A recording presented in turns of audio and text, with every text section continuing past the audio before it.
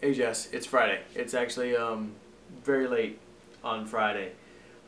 This is day 2 of VidCon, and I apologize. We had a reunion video that we shot earlier, but I wanted to instead create something else. I wanted to just talk about my experience for the last couple of days and your experience here at VidCon. Now, for those of you who don't know, VidCon is the place where a bunch of people who make online video content and consumers of that online video content come together and tape themselves talking. It's the only place, in fact, where you can tape yourself talking and feel right at home. And Jessica, I know you know what I mean.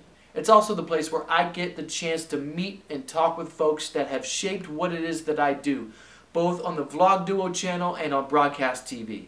People like Michael Stevens from Vsauce, which is the first channel that actually got me hooked on YouTube. Sarah Green, creator of the Art Project. Hank Green of the Vlog Brothers and also co-founder of VidCon. And even Dr. Aaron Carroll, who my wife still refuses to believe when it comes to sugar and the fact that sugar does not make children hyper. I've been able to listen to both creators and consumers discuss this crazy yet important medium and witness the community that's within the community. So few people understand how online media works, and even less people understand why it works. The one thing I'm discovering is that people on both sides of the monitor have at least one thing in common, and that is passion.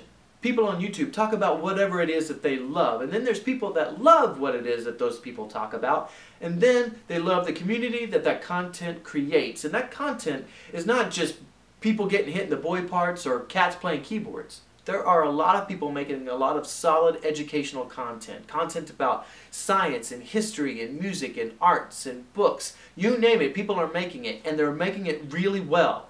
It's not just reality-based or people sitting in front of a camera with nothing of real substance to say, although this may qualify as one of those.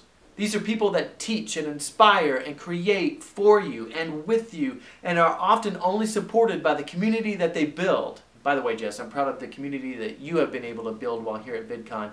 To see you grow the last couple of days has been really quite an awesome experience. And your last meeting with Shay Carl was awesome, and I was happy and honored to be there to witness that. For those who haven't seen it, there's a link down in the thingy, but I understand it's getting you, Jess, the most views you've ever gotten on any of your videos on the Jessica Happens channel. And speaking of links, I'm going to put a link down in the thingy to all the people that have inspired me to do whatever it is that I'm doing.